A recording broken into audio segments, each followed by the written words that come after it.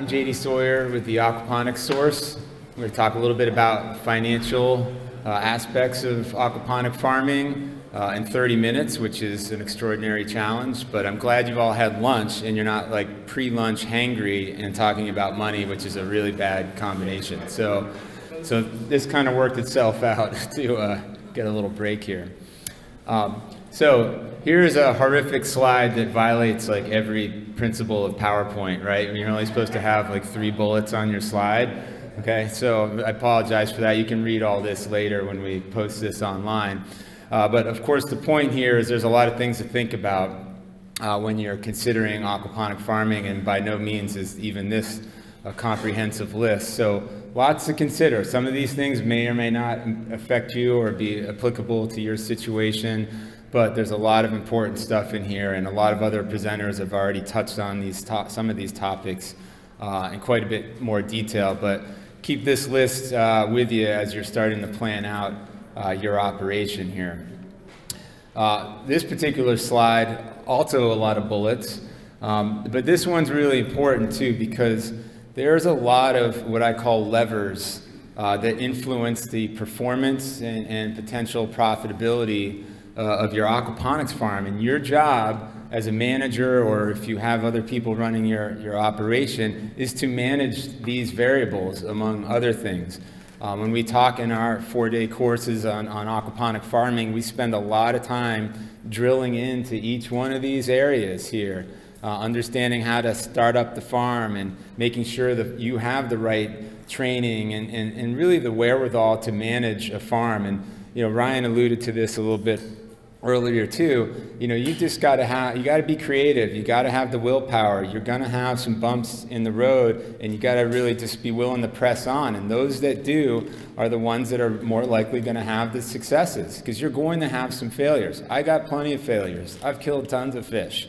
Okay, things happen in farming that you may or may not expect, and you have to be resilient to those things. But these are all important things to just keep an eye on and manage accordingly. A lot of farming is risk management, okay? Understanding the risk and your tolerance for risk and your ability to act on that accordingly. And you're not going to be able to manage everything, but just being aware is the first step for sure.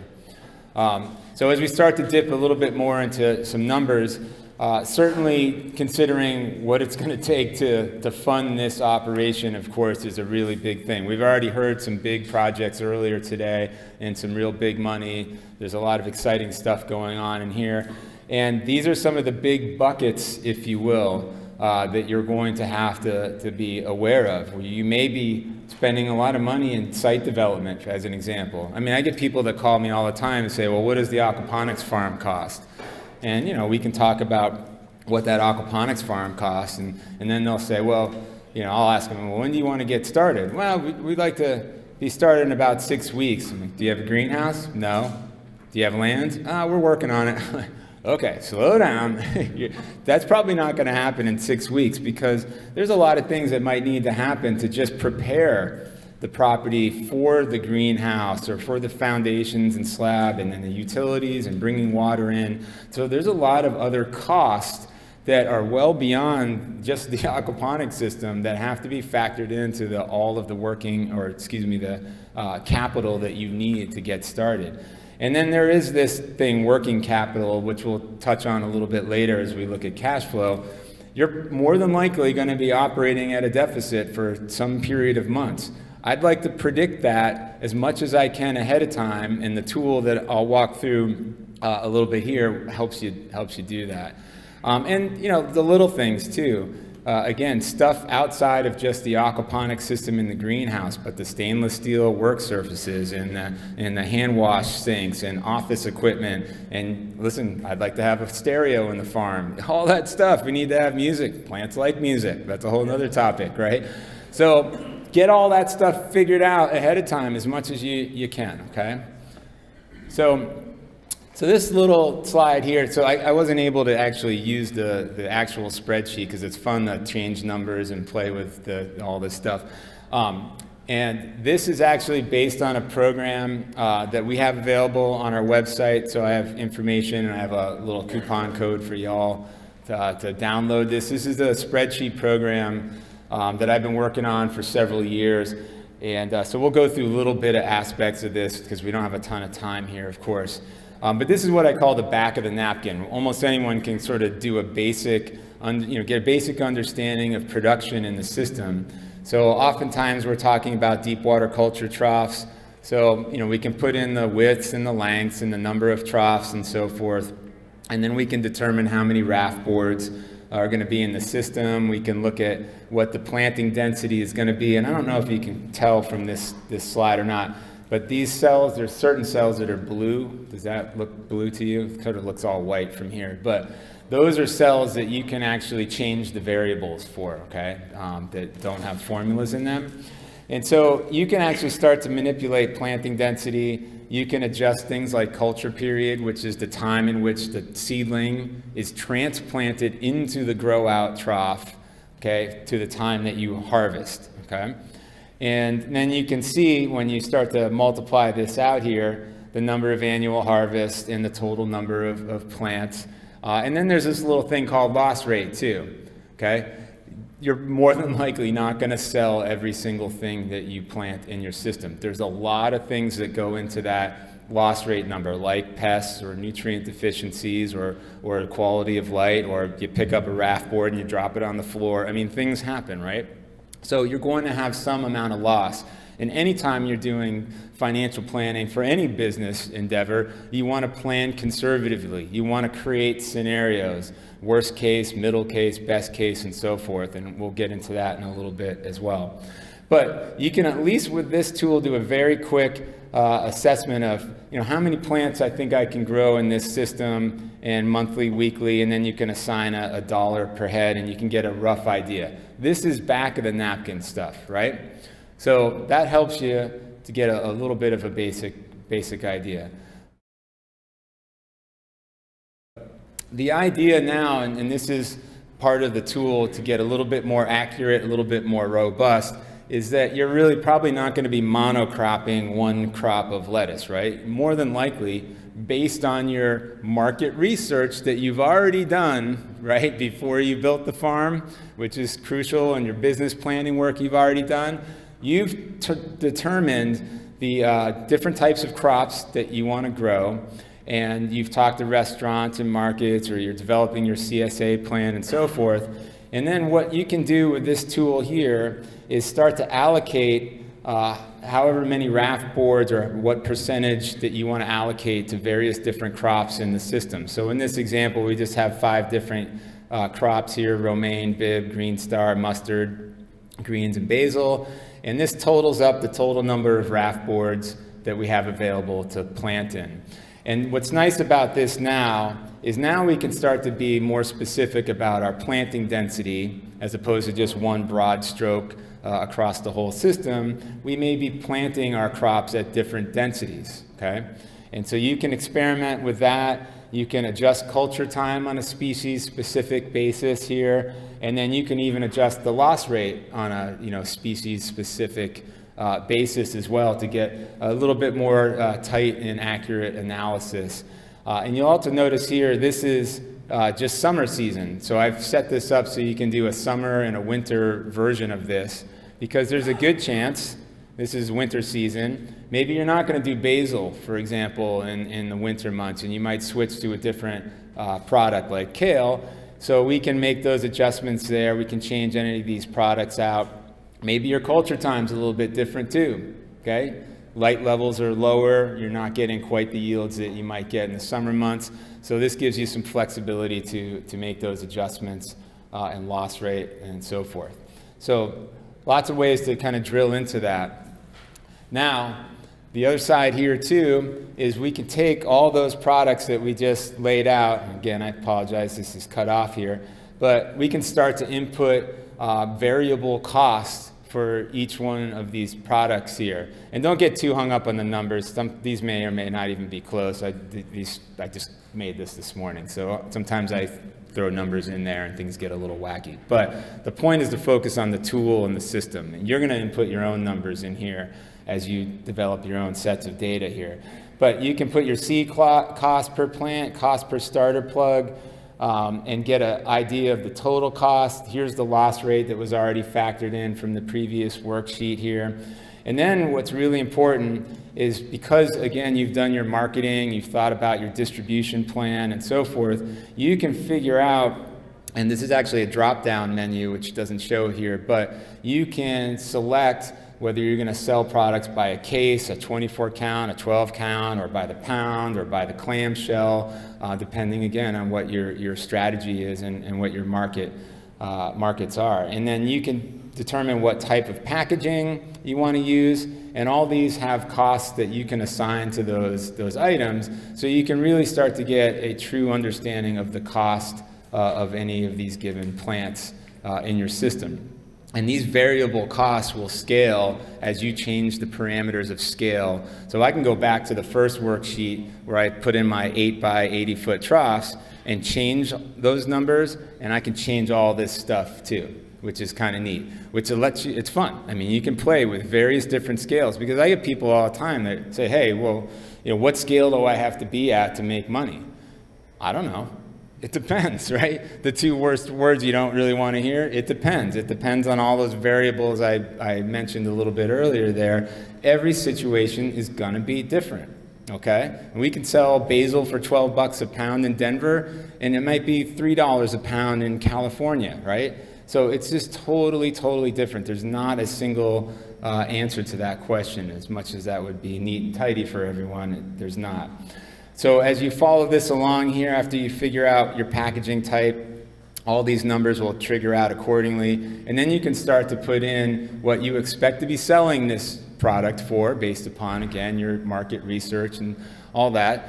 And so you might be doing 48, 50 bucks a case, maybe you're $2 ahead. And I think you suggested 227 was the national wholesale average. Great, you can start plugging some of those types of numbers in as you're doing your due diligence here, and starting to develop a revenue profile. And again, you can do this for the summer season, and you can do this for the winter season, because in the winter, what can we have happening in the winter? We may be the only game in town, right? We may be able to charge a little bit more. We've got a premium product here, so this will give you the flexibility to adjust those price points accordingly. Okay? So all this will tally up here in revenue, and this is eventually going to land itself into a financial pro forma. All right, you guys got all this here? If I can just skip over this. So this, again, is cut off, unfortunately. I don't know how to fix that right now, but this is part of the program, is to generate a 2-year monthly cash flow. This is the kind of stuff that bankers, financiers are going to want to see, or even if you're self-financing this farm, you're going to want to see this too, right?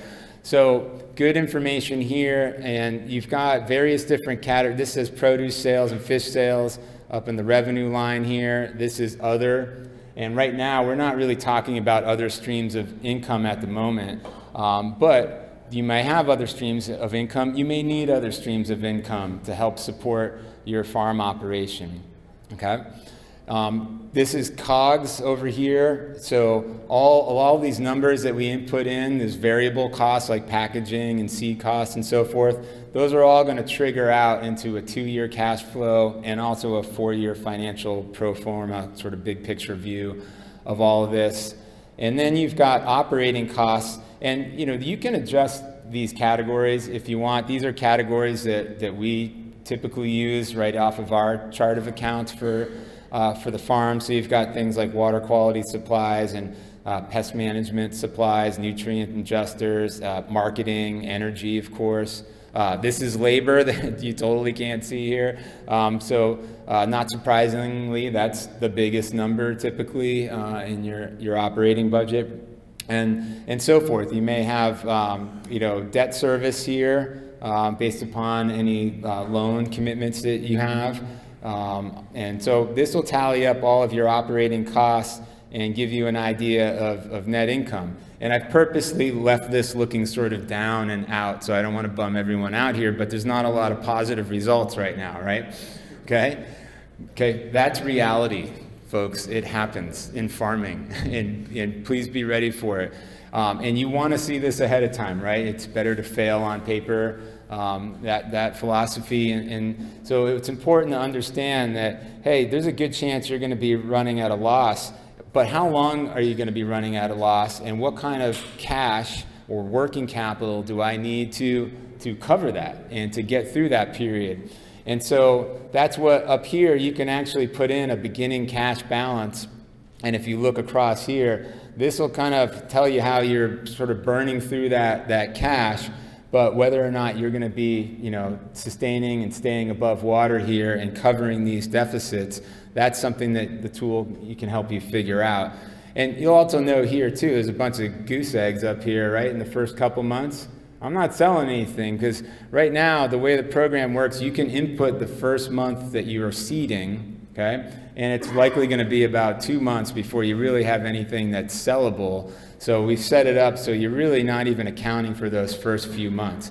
And also, and we don't have time to get into it because there's a lot of other worksheets in this program, but we've created what I call the startup curve, okay? There's likely no way you're going to come right out of the gate selling 100% of your product at the 100% the price points you want to sell it at, okay? You're just getting started, you're learning your customer base, you're making mistakes, the system ecology hasn't really fleshed itself out yet. It takes a while sometimes for these systems to really get up and cranking. You're learning how things work as an operator. All that stuff is going on during these first several months here. So don't be unrealistic and just assume you're going to come out of the gate swinging and selling everything. That's probably not going to happen.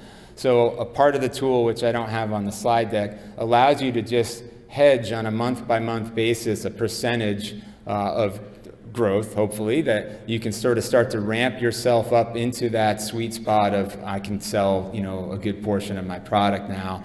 And again, it's about creating reality, right? We want to create a reality check to this farm financial plan. So this is an important part of the program. And again, this all ends up into a 4-year financial pro forma here, so you can start to kind of project out. Again, don't get hung up on what numbers you see. Things get moved around in here a lot. But this will allow you to paint this picture, right? This financial picture as to whether or not you'll be profitable or could be profitable, and allow you to, again, create scenarios. Okay, best case, worst case kind of scenarios.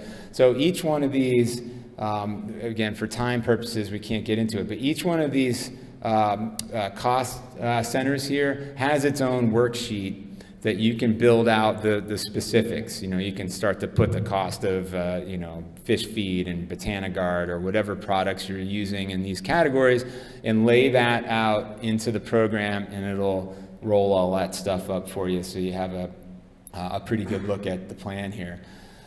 So for those of you that sat in yesterday, you probably saw this analysis. So there's there analytical outputs of this program that can be helpful. And this is one of my favorite slides here. And so this actually looks at the potential production of the scale of the system that we typed in earlier, the 2 8x80 foot troughs here, and then really create some hypothetical scenarios. So let's say we're really turning this farm over. Every 4 weeks, we're turning over the entire amount of holes or plants that deep water culture system can support. Then we can argue that we could actually probably turn about 52,000 plants a year. And there's a loss rate, I think, built into this one, if I remember. And then, you know, down here, if you're going a little bit slower, then this is the expected output if you're not turning that at 4 weeks culture time, right?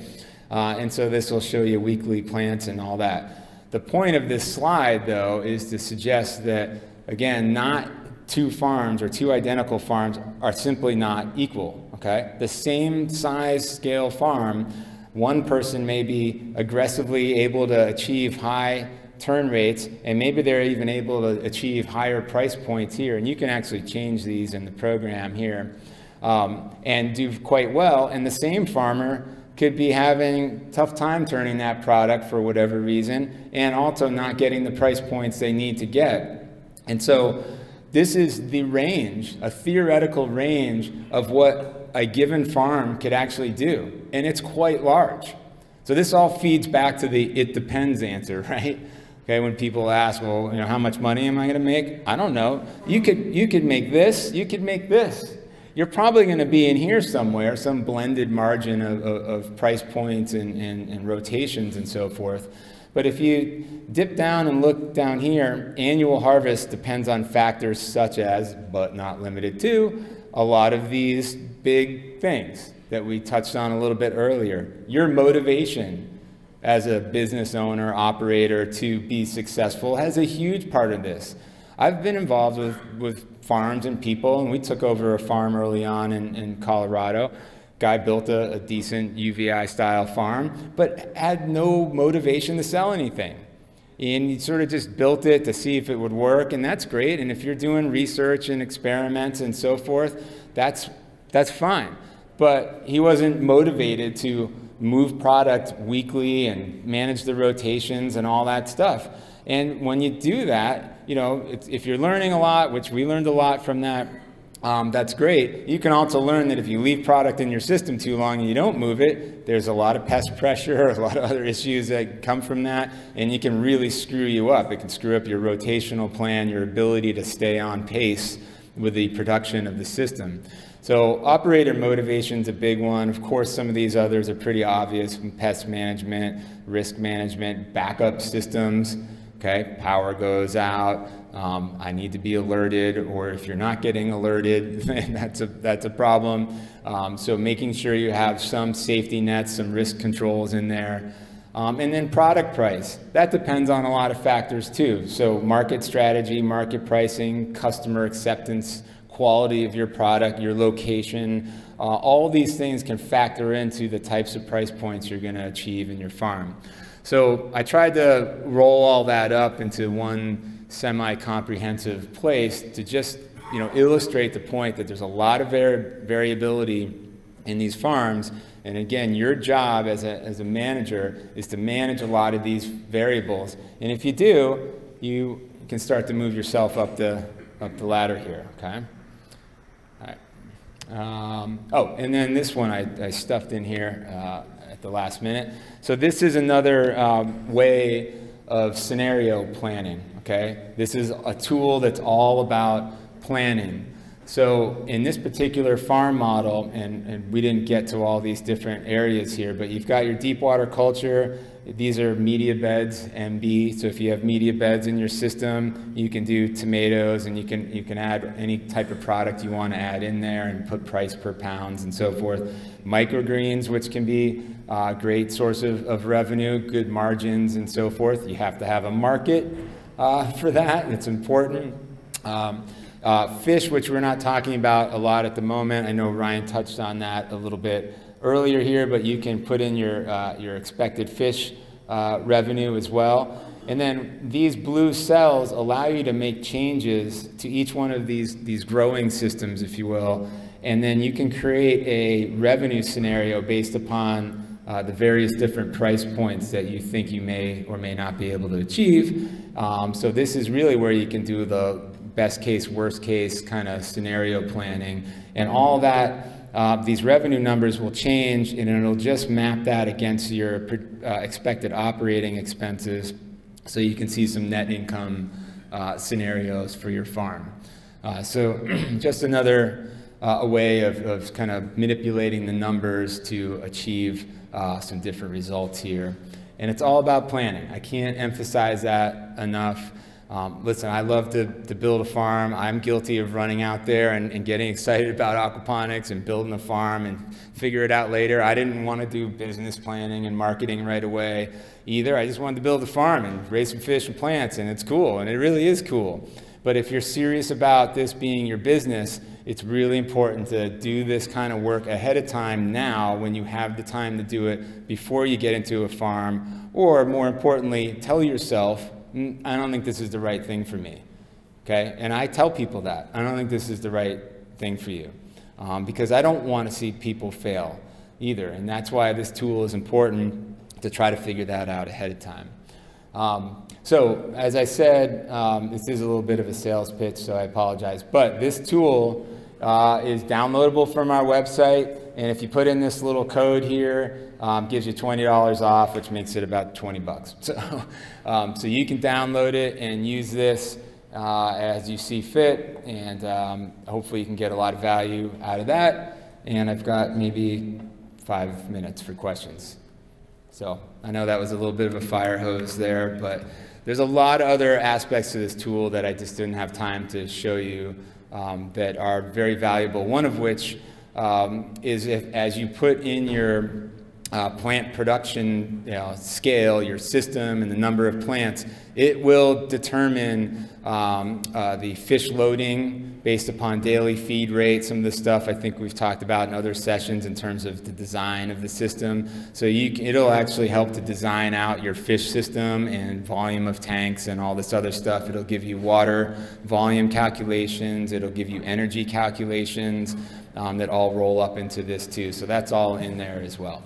All right, questions? Yes, sir. What are the input dollars per hour for labor?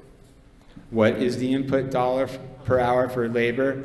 Oh, I think I put like 15 bucks an hour in there, if I remember correctly. That's an input. This is all based upon the data that you're going to input into the system. So that's why every person's farm plan is going to be entirely different. You might be paying 12, you might be paying $20 an hour.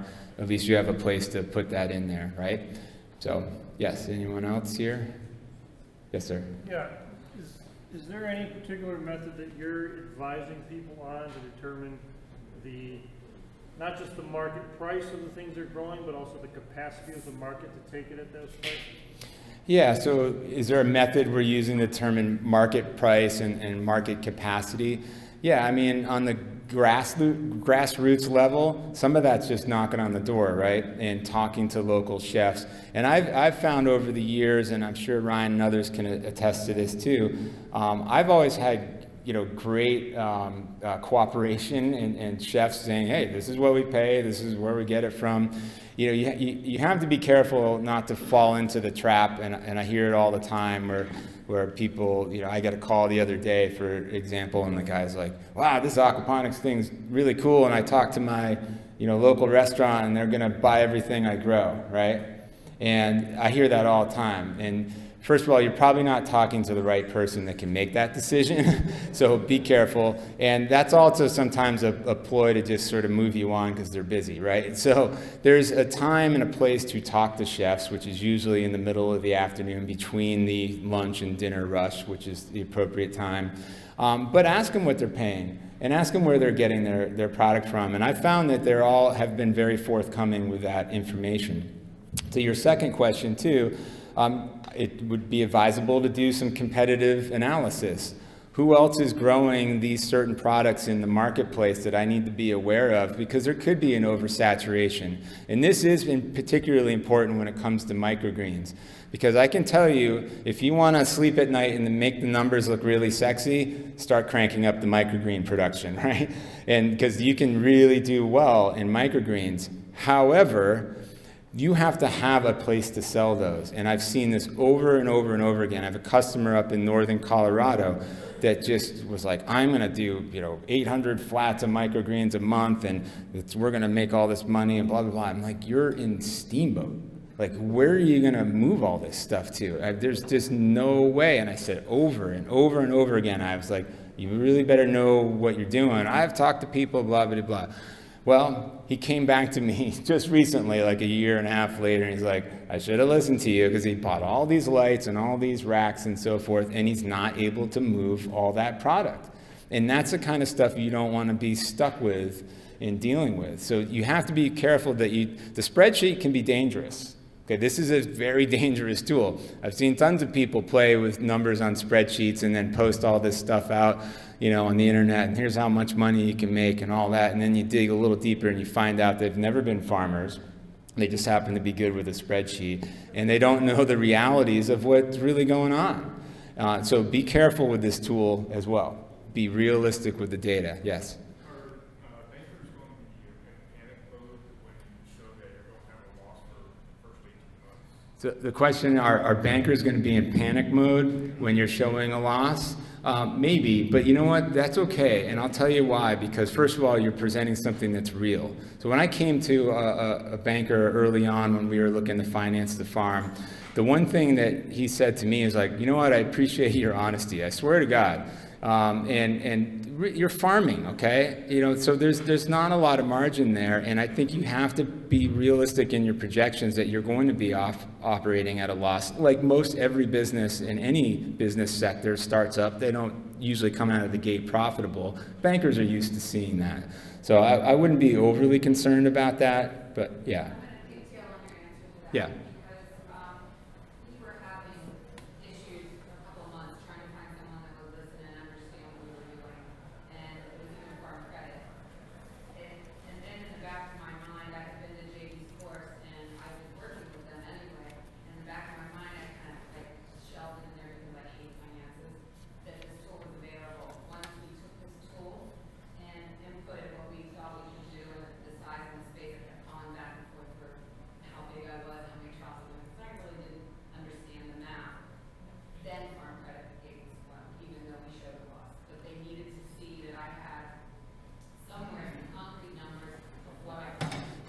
Yeah, and numbers are important, okay? And one last thing to that as well. I mean, we went to Farm Credit early on too, and we walked in with this 40-page business plan and all the cool things aquaponics can do to change the world and all this stuff, and they didn't care about any of that. He said, what's your break-even price per head? What's your break? And I didn't know. You know, that was the wake-up call for me. What's your break-even price for your head of lettuce? Because in his mind, and he deals with big agricultural, you know, business plans, you know, your product, this aquaponic head of lettuce, has to be competitive with every other head of lettuce out there. So at the end of the day, that's the kind of stuff that does matter, and that caused me to go back and you know, develop these tools, because you do have to come in there with a sense of you've done your homework and due diligence. Otherwise, they're going to just think this is pie in the sky. And aquaponics is still pretty new, particularly if you're in banking. There's not a lot of historical reference to go by for them to make loan decisions on with this stuff. Thank you, everyone. I appreciate your time.